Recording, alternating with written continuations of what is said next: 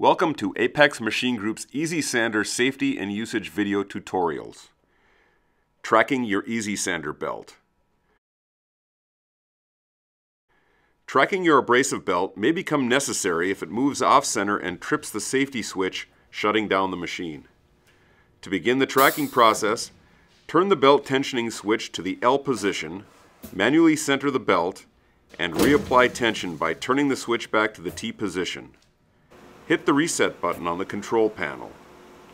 Turn and hold the setup switch to the head position to start the rotation of the belt. As you can see, the idler drum is oscillating back and forth and the sanding belt is moving back and forth with it.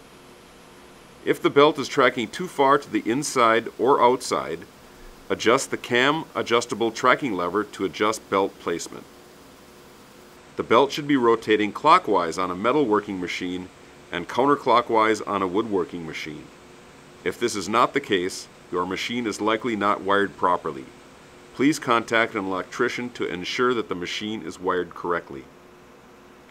If the belt tracks too far one way or the other, it will trip the ceramic safety switch, which engages the disc brakes on the machine. If this occurs, repeat the tracking process until the belt is correctly centered on the idler drum.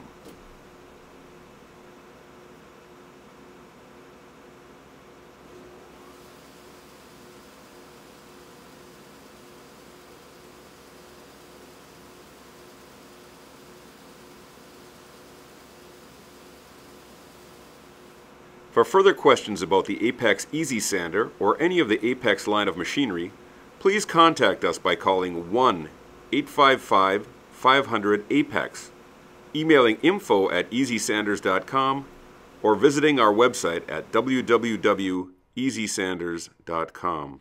Thank you for choosing Apex. We look forward to helping you take your production to new heights.